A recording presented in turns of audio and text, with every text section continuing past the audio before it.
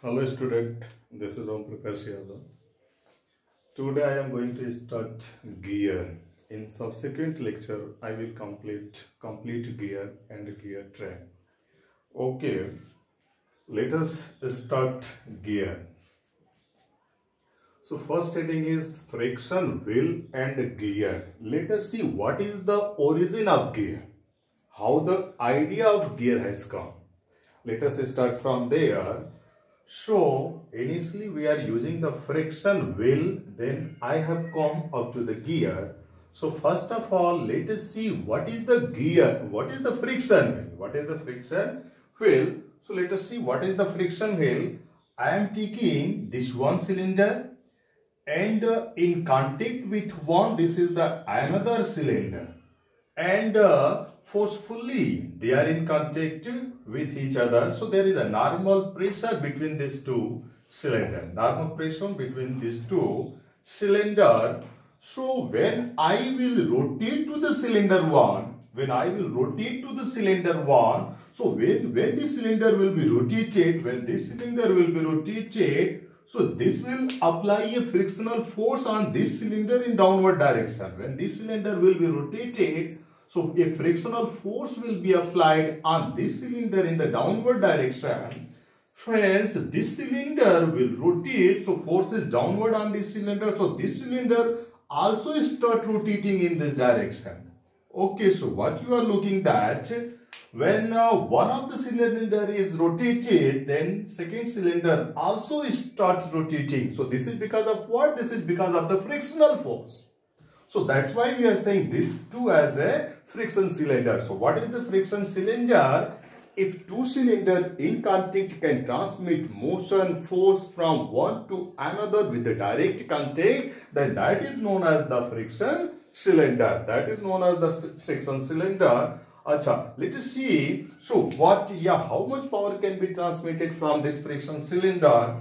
So if the normal reaction between the two cylinders is this Rn, then what will be frictional force applied on this cylinder in downward direction? That will be mu into Rn. So frictional force is mu into Rn, means by these two cylinders a force cannot be transmitted which is more than this mu into Rn, that is frictional force. So only a value of force which is less than this can be transmitted. So conclusion is that if force transmitted is P, so if this P is less than mu into Rn, if this P transmitted force is less than mu into Rn, then there will be pure rolling from cylinder 1 to 2 or between cylinder 1 and 2.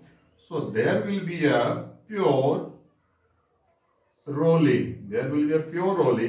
But if the power transmission or force transmission goes on increasing, that is this force transmitted becomes more than this mu into Rn, then the slipping will occur. Then the slipping between these two cylinders will occur. So conclusion is that when power or force transmission is less, then can be transmitted from one cylinder to the another cylinder. As the power transmission or force transmission goes on increasing, then the slipping between the two cylinders will occur. So that is the problem, that we cannot transmit high power, high force, high torque from the friction wheel. So what we can do, I have the solution for that. What we can do for this, let us avoid the slipping. How this slipping can be avoided? By making a projection on this. Cylinder. Similarly, making the projection on this cylinder. So as on we are making the projection on whole of the surface. Here also we are making projection on this cylinder on whole surface. Okay, so now this projection will not allow the slipping.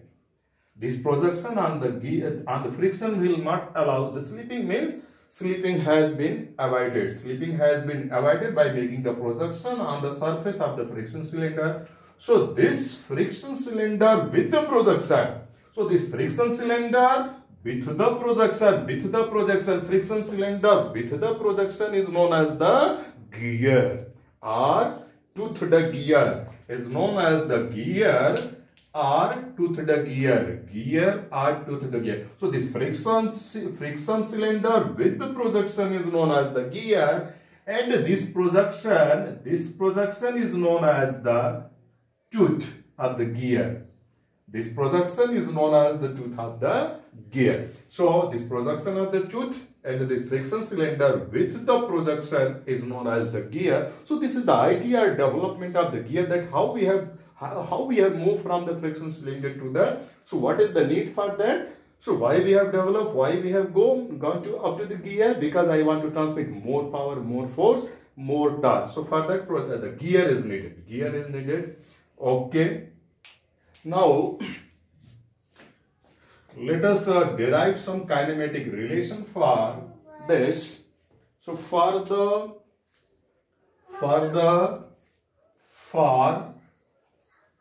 pure rolling,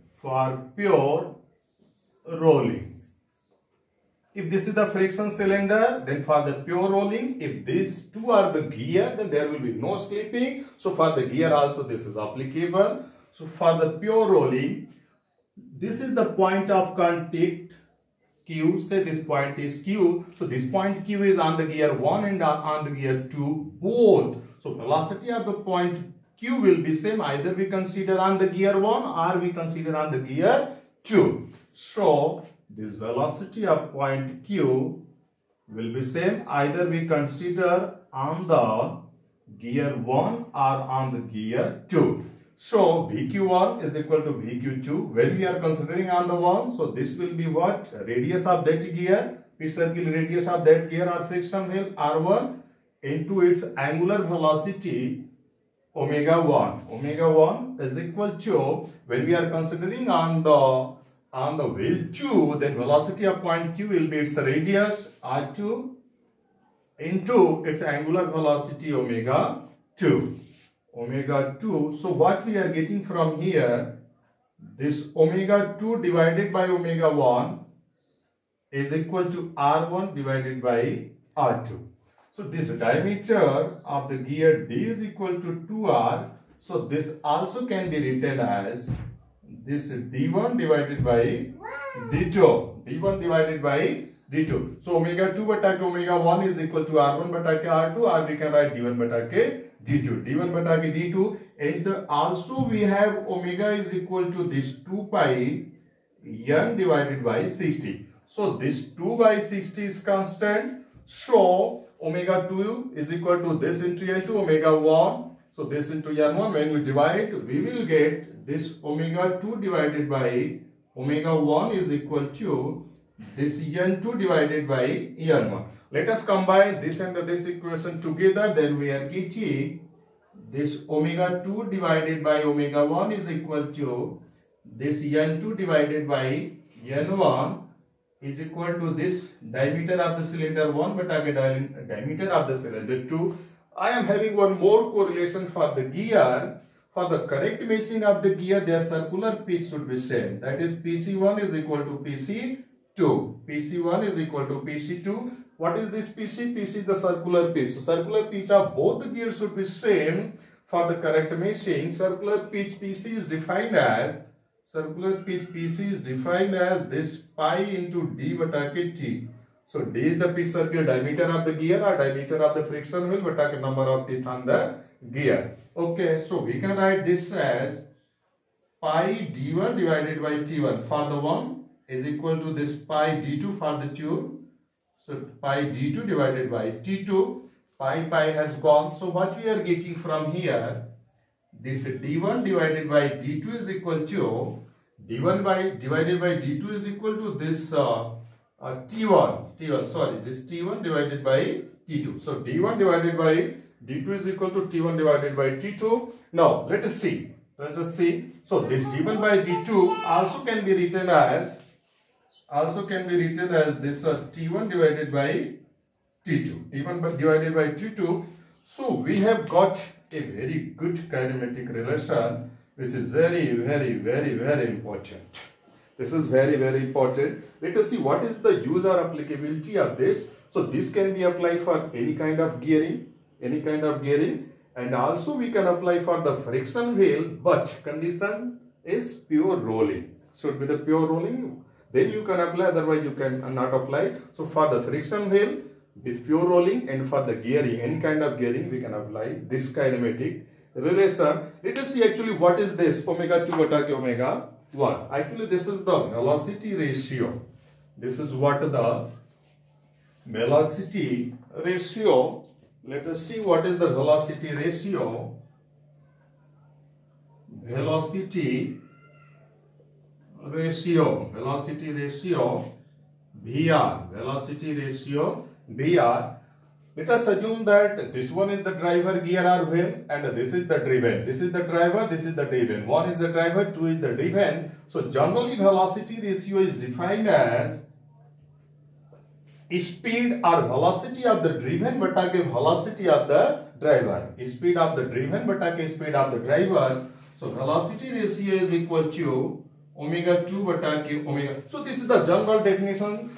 Sometime also we can define this omega 1 bata ke omega 2, that is driver speed bata ke driven speed. But mostly this is defined in that way, that is speed of the driven bata ke speed of the driver. So velocity ratio omega 2 bata ke omega 1. From this kinematic relation, we can write that velocity ratio VR is equal to omega 2 bata ke omega 1 is equal to this n2 divided by n1 is equal to this piece circle diameter d1 bata ke piece circle diameter d2 is equal to number of teeth on gear 1 bata ke number of teeth on gear 2. So we are getting this again, another kinematic relation for the velocity ratio. So velocity ratio of this friction wheel in pure rolling condition after this two gear in mesh, omega 2 bata ke omega 1 and 2 bata ke n1 is equal to d1 bata ke d2 is equal to t1 bata ke t2. So this is the for the velocity ratio. One more term is sometimes used at the place of velocity ratio, that is the gear ratio. That is what the gear ratio. Let us see what is the gear ratio. Generally it is denoted by capital G. It is denoted by capital G. So what is the gear ratio G? It is the number of teeth on the gear. Number of teeth on the gear. So who is gear, who is pinion? Bigger one is gear and the smaller one is pinion. So bigger one is gear, smaller one is pinion. If this is the case of internal gearing, then inner gear is known as the annular gear or annular gear. So number of teeth on the gear are annular. Capital T divided by number of teeth on the pinion, smaller gear. So number of teeth on the pinion, smaller gear. So gear ratio G is equal to number of teeth on the annular or gear bata number of teeth on the pinion. So this is the gear ratio. Sometimes gear ratio is equal to velocity ratio, and sometimes gear ratio is equal to 1 by velocity ratio. This depends upon that who is driver, who is driven. Who is driver, who is driven. So there are two cases. Let us see the first case. When gear is driver and the pinion is driven. One, gear is driven, and two, pinion is driver. So this is the driver, this is driven. So what will be velocity ratio? VR is equal to, velocity ratio will be this omega 2 bata ke omega 1. Omega 2 bata ke omega 1 is equal to, in the term of number of teeth, T1 bata ke T2. T1 bata ke T2, T1 bata ke T2. Let us see that one is large and 2 is small. So this will be gear, this will be pinion. So this T1 is equal to capital T and this T2 will be equal to small t, because this is the smaller, this is the pinion gear. So when you put this, you are getting this capital T bata ke small t, that is equal to gear. So when the gear is driver, pinion is driven, we are getting velocity ratio VR is equal to gear ratio. Let us see the another situation when the pinion is driver and the gear is driven. One is pinion, two is gear. So this pinion is driver and the two is one is pinion is driver and the two gear is driven. Then what we are getting for this? Let us see. So what will be velocity ratio for this? This is driver, this is driven. So velocity ratio VR is equal to this omega 2 beta k omega 1. From the kinematic relation, we can write this T1 divided by T2. So this T1, this is pinion, so small t, and T2 is equal to capital T because this is the gear, number of teeth on the gear, I am taking capital T, number of teeth on the pinion, I am taking small t. So this can be replaced by small t beta capital T. So from the definition, we can know that this is what 1 by g. So we are getting for this case velocity ratio VR is equal to 1 by g. 1 by g. So velocity ratio can be equal to g when the gear is driven, pinion is driven. Another case, when the pinion is driven, gear is driven, then we are getting velocity ratio is equal to 1 by g. So velocity, let us do some conclusion. Let us do some conclusion. So what we are concluding that, okay, gear ratio G is capital T beta k small t, number of teeth on the gear beta k number of teeth on the pinion. So always number of teeth on the gear will be more than pinion. So this G is always greater than or equal to 1. When the size of both the gear are same, then G is equal to 1. Otherwise, we are getting G is greater than 1.